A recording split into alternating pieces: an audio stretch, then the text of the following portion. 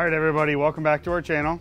I'm excited to do this video today because we're actually here in the store, and obviously you can see behind me we've got a mess. We're back to working on the 4000, so we're full steam ahead. And for any of you that are gonna make it here for April, for Reefapalooza in Orlando, you get a chance to actually see it in all its glory. So today we're gonna talk about a few really fundamental basics, and I'd like to take a different approach today. I wanna try to make things a little bit more compartmentalized. When we talk about water chemistry, we talk about too much generally. So today we're going to talk about alkalinity and a couple of different delivery methods that we here at Worldwide Corals use. So one of the common denominators in all methods of reef keeping, it doesn't matter if you don't do water changes, it doesn't matter if you do regular water changes, it doesn't matter if you do moonshiner method or so on and so forth, whatever else is out there. The one common denominator is water testing and understanding your water parameters. One of our favorite delivery methods is Kalkwasser, and we're gonna kind of go a little bit deep into that today. I'd like to talk about what it is, how we use it, and what the importance in our reef tank is. And for all practical purposes, if you have a reef tank and you intend to keep corals in it, alkalinity is going to be critically important for you. Here at Worldwide Corals, we use two products primarily. One being Brightwell's Calc Plus 2, as well as the Reef Code B. And remember, we're only talking about alkalinity and its delivery, okay? When we're talking about Kalkwasser, we use tons of it. I mean, we're talking pounds of material daily. So we use Kalkwasser for a couple of main reasons. One being, we deliver all of our top-off water with an enriched Kalkwasser solution. So that takes a lot of the thinking out of it for us. At a point in this video, we're gonna show how we do it in the farm. I'm gonna show you how I do it in my tank, and very similar the way Vic does it in his tank. And the purpose for showing you that is going to be how simple it really is, right? We're going to maintain our salinity, but at the same time, we're gonna have an available alkalinity source for our coral with the added benefit of calcium. I'm no expert at this stuff. I just know coral. I'm no scientist. I don't know the molecular structure of the product. I just know what I've been doing for the last 20 years in this hobby. And I can tell you one thing that's never changed is the fact that alkalinity is important to everything. Maybe we take a minute and we go look at how we do it in the farm. What do you think? Okay, so I wanted to show you really the simplicity of what we do here. And a lot of it is because there's this concept that Kalkwasser is difficult to administer. And I really wanted to drive home how not true that is. Inside of this barrel, there is a concentration of RODI water and Kalkwasser that we mix every single day for our facility. And the reason why we do this is we actually add a powdered solution, and then we add our water on top of this, and this is it. There's nothing more to it. It's RODI water, and it's 6 grams per gallon. That's just the concentration that we use here. And what this does is it gives it settle time. So when we're adding that powder and then the water on top of it, it's making a really stiff solution that it's really only actively this strong for a short period of time. So we make a day's worth of Kalkwasser. But anyways, this is the heartbeat of our operation here. I would say 99.9% of our systems run Kalkwasser as their primary source of elk. And I mean, as any of you that have used it over the years have realized, it's not gonna be your elk for everything, right? It only has the ability to manage a certain amount. But at the end of the day, if you can use something like this, it's gonna drive your pH up and it's easy to administer, then why not? So that's kind of the idea behind what we do here. But yeah, you see there's nothing grand and glorious. We keep it covered up, we mix it once a day, and we add it to our top-offs once a day. So I wanna show you the top-offs over here. So we're here in our farm. This is actually system 10, and 10, 11, and 12 run exactly the same. The reason why I brought you guys here to show you this is I wanted to go back to the concept of how simple it is to use this product. So when I showed you in the back those green barrels that we use to mix our solution, what we do is daily when we do all of our top-offs, instead of topping off the system, we top off these glass tanks. And as you can see, it's dirty, there's wires everywhere. This is a workspace. And at the end of the day, we're worried about the functionality more than anything. So here, These are two 30-gallon tanks, and in a single day, we'll use this amount of water. And the purpose of talking about that is it's only for top off. So as water evaporates, we have this Kalkwasser pump right here, and you can see it's running on a continuous speed, which is 25 mils per minute. Okay, those 25 mils per minute run 24/7, 7 days a week. And it's adding this concentration of Kalkwasser over a 24-hour period. So what it's doing is it's giving us a constant supply of calcium and alkalinity, as well as the pH. There's things you can do to finer tune how the Kalkwasser is administered, but we like to do it over a 24-hour period. Some of the people out there, they like to do it based on pH.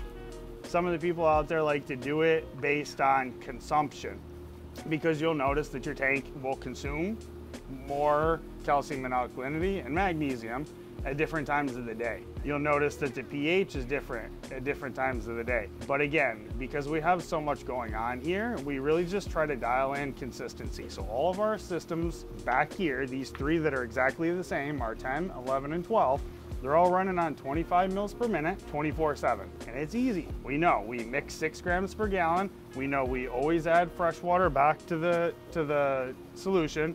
And we know that all we got to do is calibrate our dosing pump, and we have a constant supply. We also run a calcium reactor here too. We'll talk about this in a different video. This is to fine tune our system.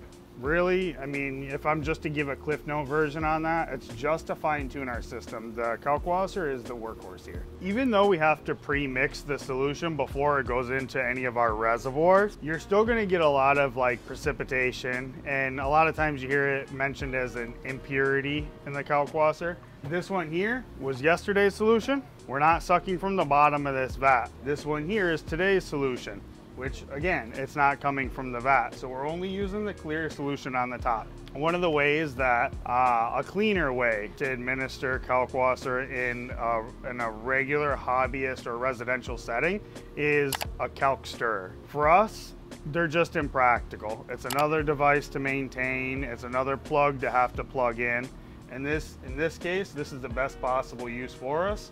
A calc stirrer is another very viable option, but it will require either a peristaltic pump for feed or utilizing your auto top off to feed the calc stirrer. So just something to consider if you guys are looking into that. Okay, so we're jumping around everywhere. We're back over here in the office for a couple of reasons. One, it gives us an opportunity to kind of do a quick update here. After my tank move, things settled in really nice, and it's looking pretty good. So we'll have some good shots of the coral here. But secondarily, I wanted to talk about the way that I use Kalkwasser over here. And it's a little bit more of a controlled environment, and it's more applicable to what most people are gonna do in their home aquarium. Here, I actually use just a single 5-gallon container. And the reason why I do that is this is a little bit more than a day's worth of Kalkwasser. And I do that so that I keep my container clean.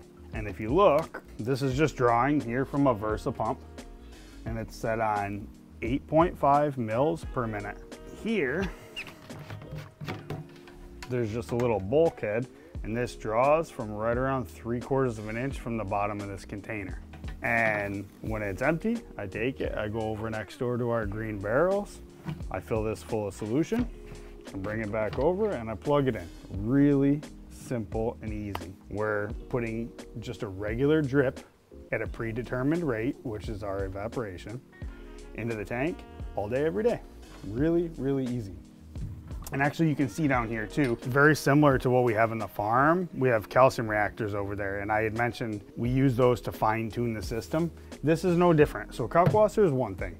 We're delivering ALK, we're delivering high pH solution, but it's a little bit inconsistent. So when you're doing your water testing, you realize that you can dial in 1 mils, 2 mils, 3 mils, 20 mils, whatever, more, depending on your demand, by adding like a reef code A and B, which is just calcium and alkalinity. And that's gonna give you that really finite number. Because like I said in the very beginning of this video, there's the one common denominator. If you're gonna have a successful reef tank, it doesn't matter what methodology you use to keep your tank, you have to test your water. The lazy reefers out there are not successful and they don't test their water and they think they know better, and there's usually something catastrophic that happens along with that. If it hasn't happened, it's going to.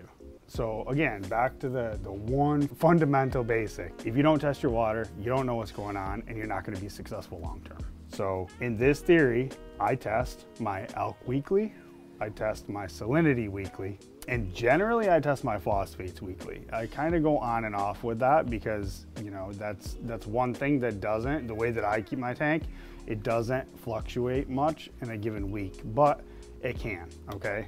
And the purpose of this fundamental discussion is to hone in on the things that really matter. You know, in your life, you find yourself prioritizing different things. You know, as time progresses, those priorities change. When it comes to your reef tank, the one priority should always be water testing.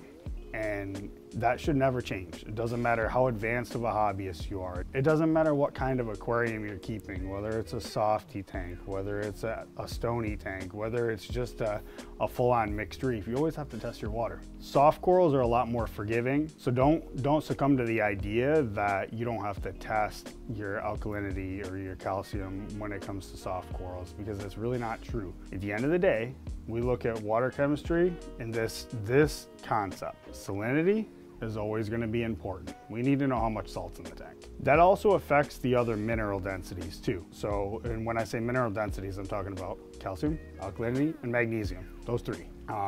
Nitrate and phosphate are pollution. So I separate those two. Out of those 5 elements, nitrate and phosphate, they're going to be how dirty your tank is. Very, very basic stuff. Let's deliver a consistent source of alkalinity. If you want, you can fine tune it with a doser or a calcium reactor, whatever it may be. You're not going to do either of these properly unless you test your water. You know, going back to the reason why we came over here, I wanted to show in a very organic and I would say applicable setting, this is what most hobbyists are going to do. They're going to use something simple like Kalkwasser or 2-part, and there's nothing difficult at all about refilling a 5-gallon bucket daily. And you can probably do it every 2 or 3 days too, but you know, there's an efficacy in the Kalkwasser solution that degrades over time. So, you know, when you look at it like that, you're probably better off having a shorter supply, you know, maybe a day, like I said, or 2 or 3. But if you decide that you want to use Kalkwasser and you decide, well, maybe I don't have time to refill this every day or 2, the stirrer is a really good option. And there's a couple out there. You know, Reef Octopus makes a really good one. Two Little Fishies has one that's been around forever. A Vast Marine has a really good one that I've used in the past, but they work. You know, it allows you to put calc powder in the bottom of it, and then as it's topping off through that calc stir, you're getting an enriched solution. So you don't have to worry about its potency over the next couple of days. We can go take a minute and look and see how Vic does his, which is very similar, but it's a little bit different. So let's go check it out. Okay, so this is how Vic does it. It's very, very similar to the way that I do. This compartment, as you can see here, this is his calc compartment. He uses the same solution that we keep there in the back, the same 6 grams per gallon. He uses the same Versa pump like I do to deliver a constant supply to replenish his top off water. But the difference here is he's actually topping off inside of this container. So very similar. This is like a blend between a calc stirrer and what I keep over there in my 5-gallon bucket, because you see this in the bottom, this is all of the stuff that doesn't go into solution. And when they top this off, believe it or not, this solution right here will become richer and richer because it kind of fluffs this bottom. And I don't know how to say it any differently other than the fact that every time you fluff that bottom, the concentration of alk here gets a little bit stiffer. As a matter of fact, he has a trident on here and you can see when we top off, it kind of stair steps. So we top it off and the alk goes up a little bit like this, and then it stair steps down over the next couple of days. So this is actually more than he needs for a single day or even 2 days. I think this lasts him 3 days. Let's talk about application here for a minute. This is an 80-gallon tank.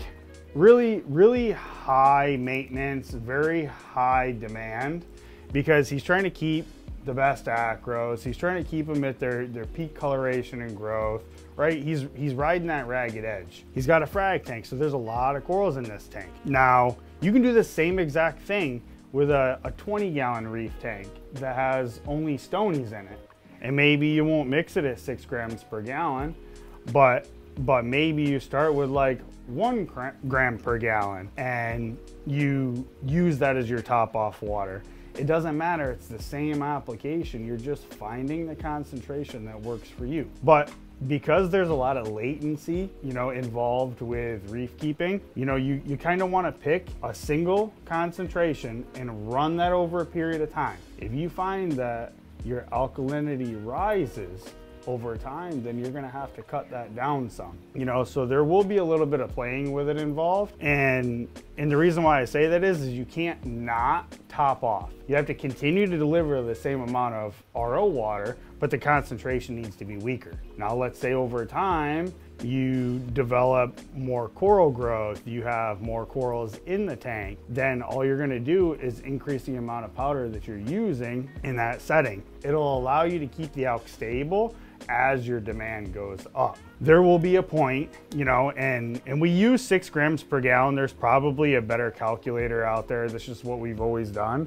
But there's gonna be a point where you can only add so much powder before it doesn't enrich the water anymore. And at that point, you'll have to use some sort of alternate for alkalinity. But this works really good. And it doesn't matter if you have a 5-gallon tank, a 10-gallon tank, a 150-gallon tank. You're always gonna benefit from the additional pH. You're always gonna need some form of alkalinity. And it's simple, so why not use it, right? So for those that are just doing big water changes, they're using something like Red Sea Coral Pro to buffer your alk higher. That way you can go a month without having to do any additives and you only do a water change. Try something like this. You may just see the benefit of it immediately, because, I mean, there's a reason why, for me personally, 20 plus years I've been doing this. In a commercial setting with worldwide corals, we've never not used Kalkwasser. So there's gotta be merit behind it. So for those of you who don't test. For those of you who don't use anything to buffer your alkalinity, try. What's the worst can happen? As long as you're testing your water, nothing bad is gonna happen. But if you don't test your water, you can be certain that something is going to, and it's gonna be negative. So that's the point that I'm trying to drive home this whole entire video is, if you test your water, you know what's going on. If you adjust your water correctly, you're only gonna benefit from it. For those of you who have not subscribed to our channel, please make sure you like and subscribe, leave comments below, because I think that if there's anything that I can provide, it's gonna be guidance from a controlled setting in which I'm speaking from experience and not on my rear end. So moving forward, if you guys have ideas for videos, I would love to be able to provide it to you, but I gotta try to keep it exciting somehow, because looking at my face is not the answer. So let's go look at some corals.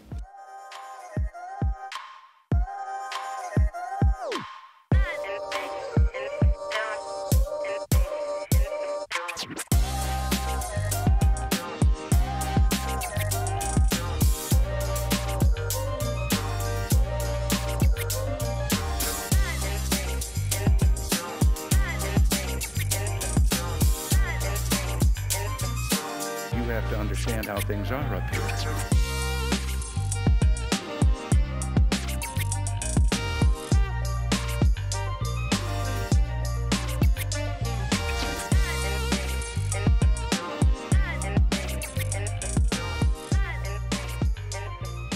You have to understand how things are up here.